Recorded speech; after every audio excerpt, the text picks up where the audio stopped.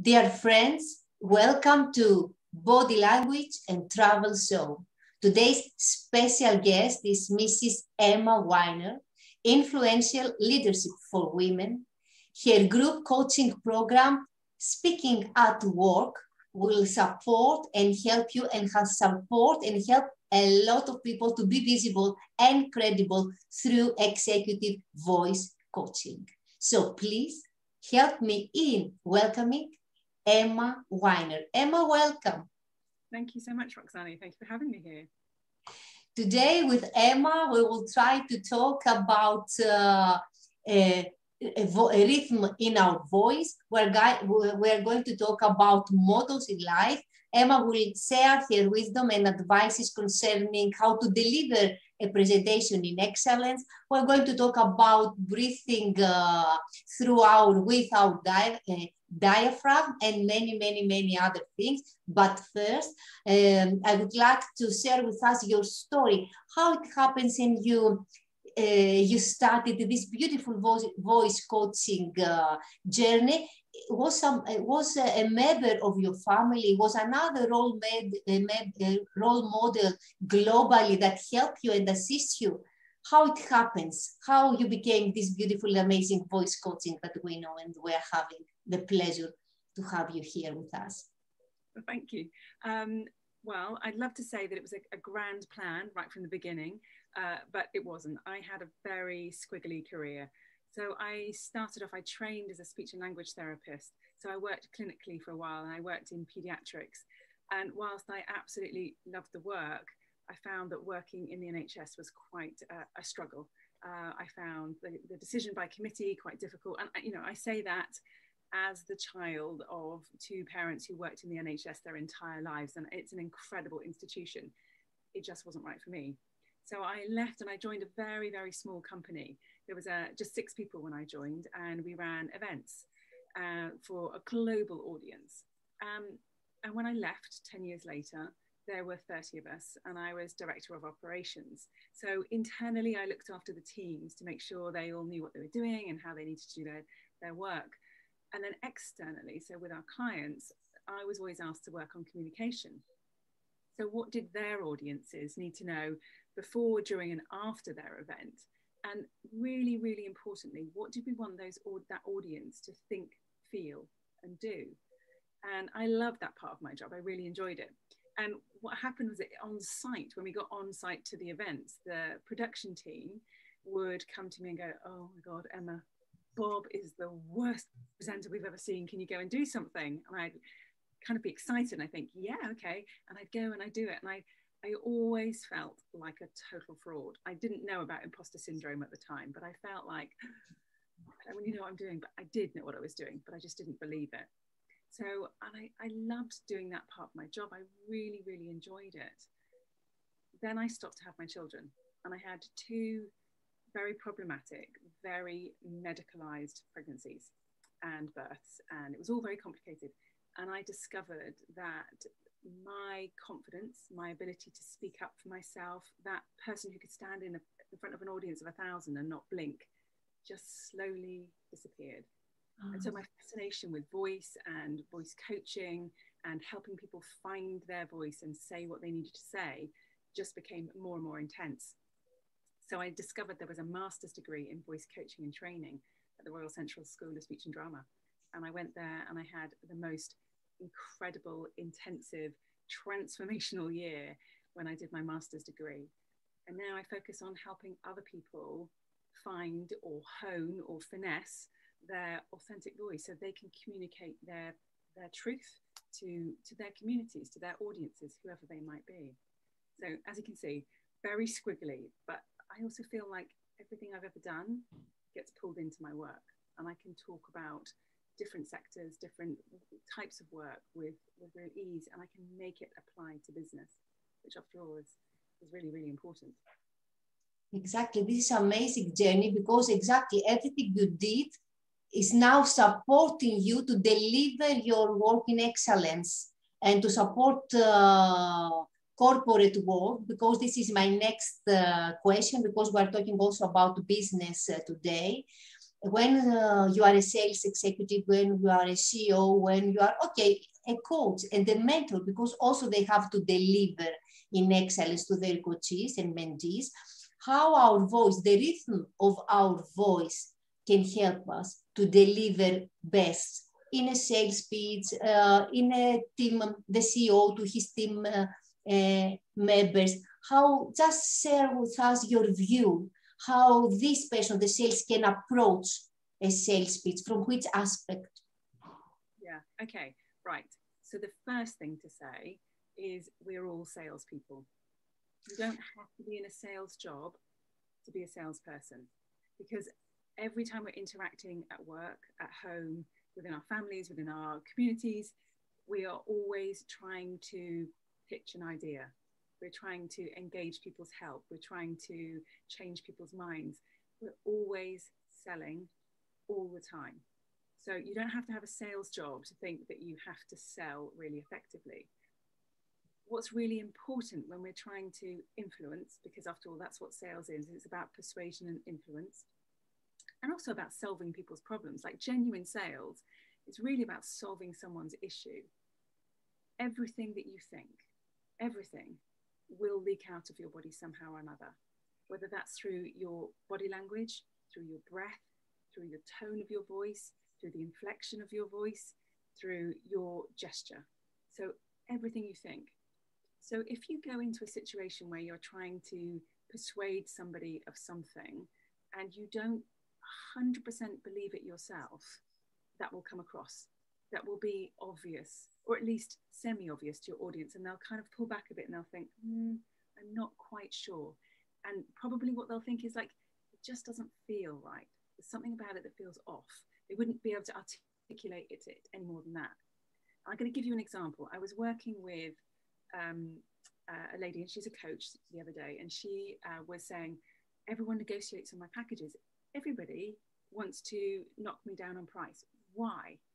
And so I said, okay, well, pitch me, tell me what you offer, and we'll go through your sales process, which was really robust. But what happened was when she got to the bit where she said, you know, her package was £5,000, she put her arms out sideways and her hands forward, and she tilted her head. So it's £5,000. So what she was doing was, in terms of her body language, the tilt of her head and her arms open, she was asking a question. She wasn't making a statement.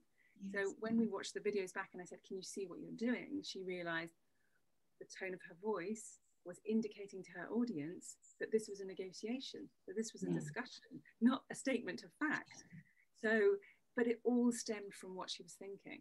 She still felt slightly uncertain that that was an okay number to charge for her expertise, or that that was going to give her clients enough value, the transformation that they were looking for.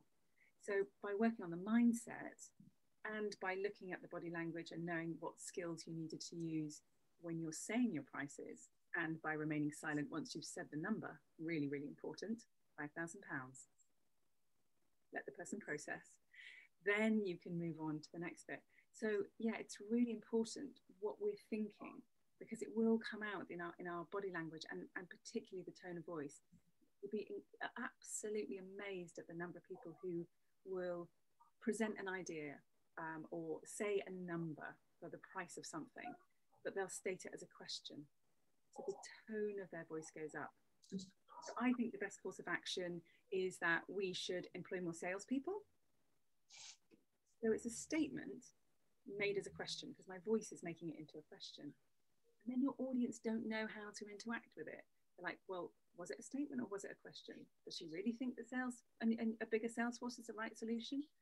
And so you're undermining your credibility by not standing by your statements of fact. Does that make sense? It makes absolutely sense. And I like, because you put here in the conversation the mindset in combination with the body language. And of course, it's so powerful. And also at the same time, when we are adding questioning, of course, it's like we are questioning our own selves, our own abilities, and the other person's unconsciously, they are getting the message, and we have to be firmly like that as a statement, leave a space to the other person, as you said, exactly, to think a little bit. We have to give space. It's not need the other to reply at once. Give them a space, give them some time. And then you carry on with the statement again. Yes, I like it. It's a very powerful tool. What you have shared right now to salespersons and to everyone, to a mother, to a child. Not, yeah. We are not questioning. This is a statement. Yeah. Clean your room. Yeah. Yeah. Exactly. I like it a lot. So it's very, you help me right now to pass to our next question, that it is people that they believe in the corporate world that if you are robotic, if you deliver a message without any emotion, if you deliver like a program, I don't know, something like this, artificial intelligence, exactly, that then you are trustworthy, then you are credible, and then there is the other person will feel and understand that you are saying the correct, because you are talking empty, if you know what I mean, without emotion. I want your advice here, how to approach people, how to approach virtually or on stage or live an audience. Is it, do we have to stay robotic without emotion? How is it?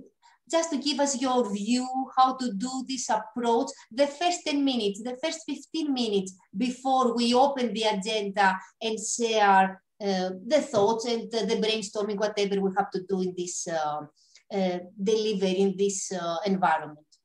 Yeah, it's really important. So fundamentally, as a human being, everybody wants to be seen and heard.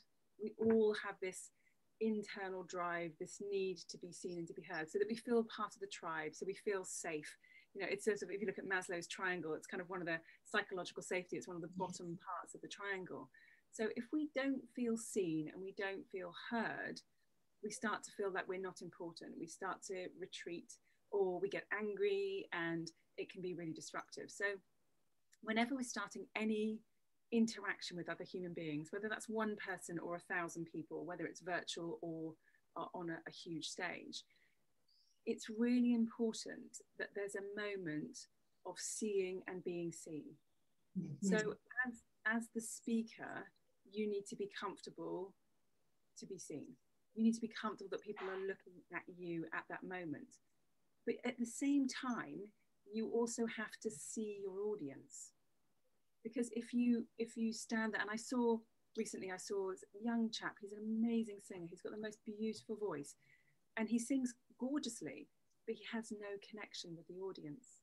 And so it was beautiful to watch, but it didn't move you, because it didn't feel like he was communicating the song to me or to other people in the audience. He was technically amazing, but it had no connection, there was no heart and mind for me. So it's really important that we have this seeing and being seen moment with our audience, and you know, particularly if it's a virtual situation, because we're not close together, we don't feel that sort of human vibration that we have. You know, we can't touch. So it's really important that we make some space virtually to make sure that our audience is seen. One of the things I talk to people about in this sense is that we want to be talking through the camera. So not to the camera, because to the camera, it's like kind of a flat piece of glass. And it feels quite different. If I talk to the camera, it sort of sounds a bit like this. If I think about talking through the camera and talking to you in your room, all the way over in Athens, it feels different to me. It's like I want my voice to reach you as a human being, not to reach the screen. And it feels different to me. And I don't know if it sounds different to you. But if we really want to make a connection with people, we've got to imagine ourselves speaking through the lens, through the camera, and into the other person's room. Exactly. Because a camera, a virtual now, it's a mean. It doesn't mean that it we have to understand that the important thing is the communication. If I use the telephone for communication, it's okay. If I use camera for communication, virtual meeting, if I use, doesn't matter. This is just a mean that helping me to communicate. Okay, it's a very smart mean because we can communicate globally to many, many, many, many people. In one day, we can communicate globally to all over the planet. This is good. But we have, as you said, exactly the people to start and change it. Don't afraid. This is just a mean of communication that is helping us to communicate. We have to understand that the communication is the important and the first, and then the other is just a mean, it's just simple, a camera, a platform. It's just like that.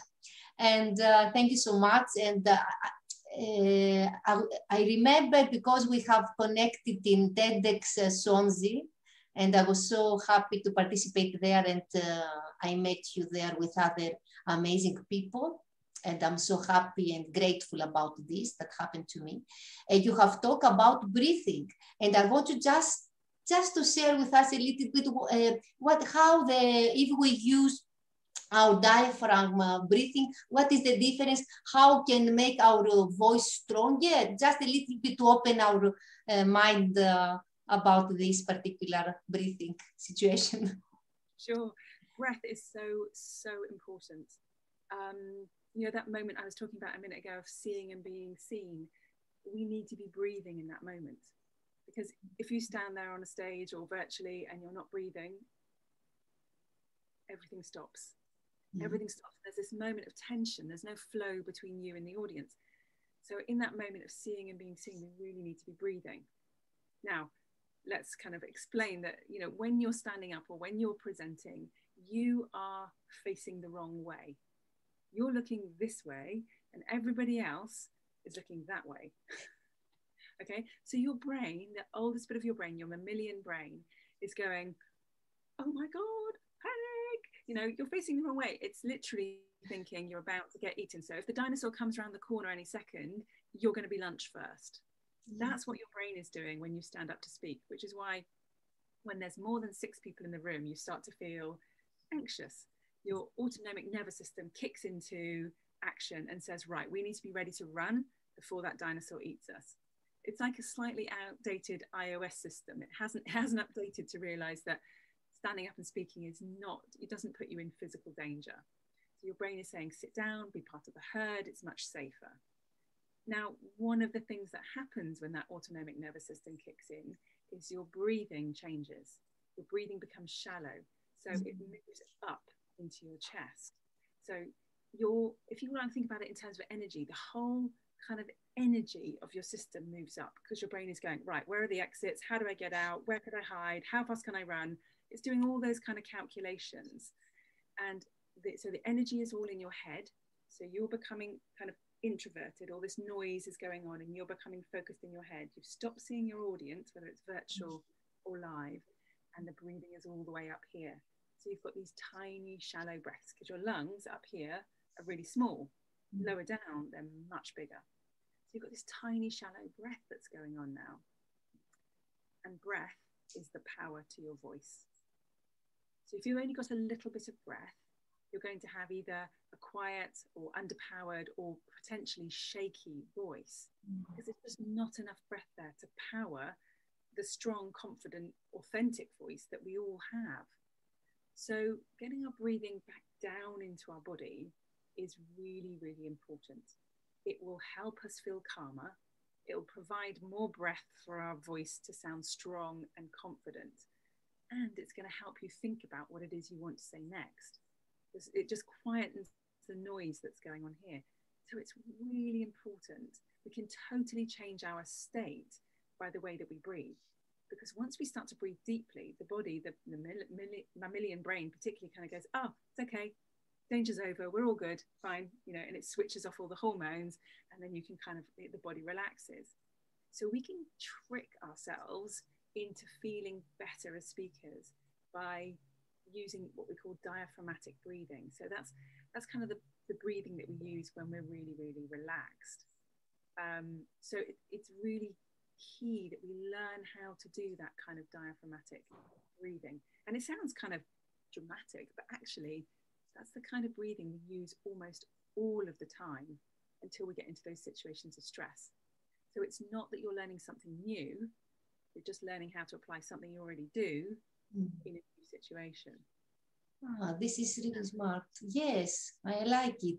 So yes, in this situation, show people, the speakers, the presenters.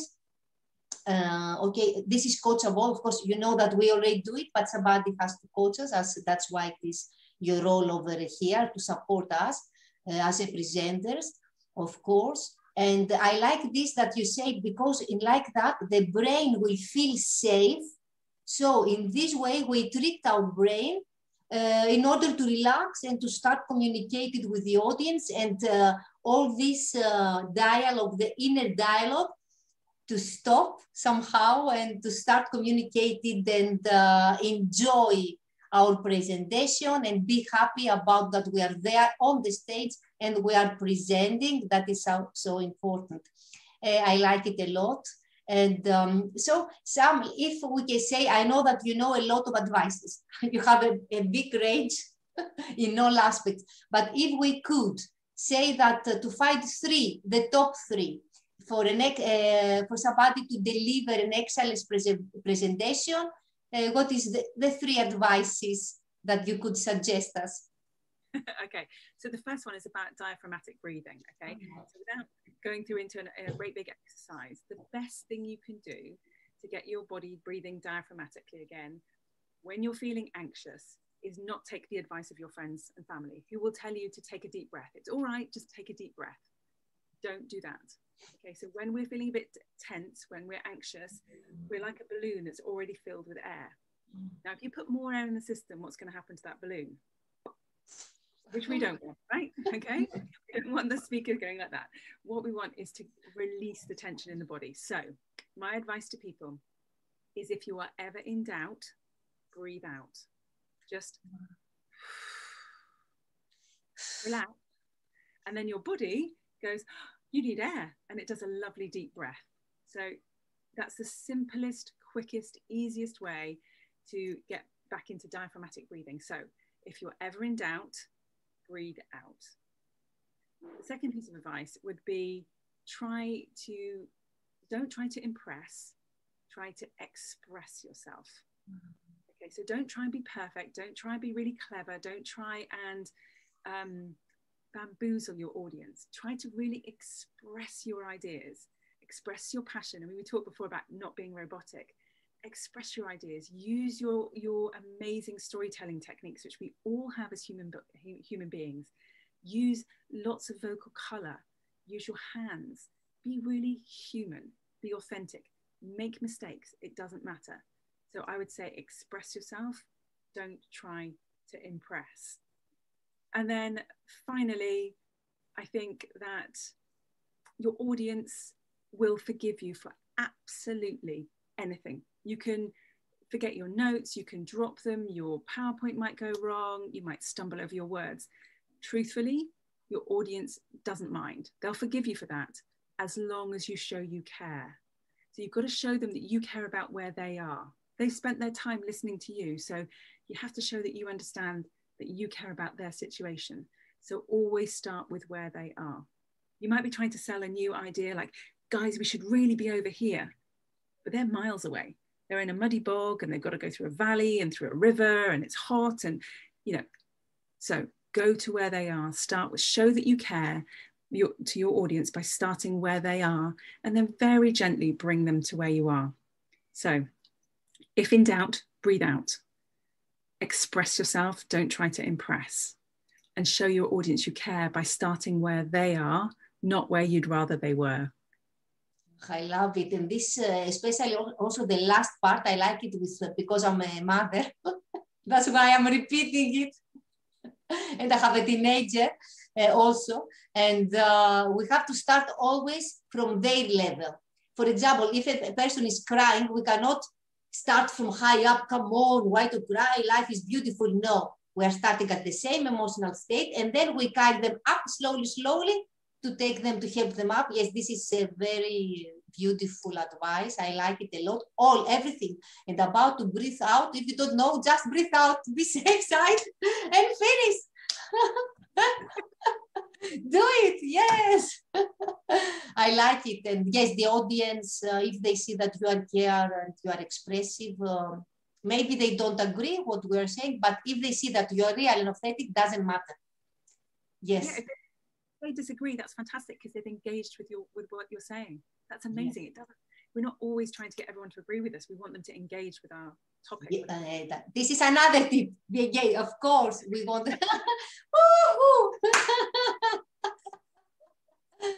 Oh, I want to know what is your motto in life. Please tell me what is your motto or the vision in your professional life or in life with your friends, whatever.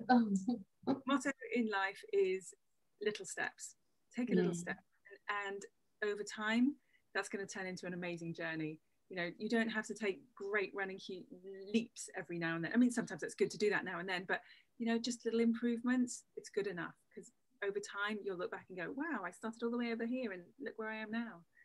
And then my vision is that when I'm working with these amazing women that I work with, these incredible CEOs and COOs, and these people who have these incredible visions in the world, is I think Jacinda Ardern, the president of New Zealand, is an amazing communicator. I think she's an incredible leader.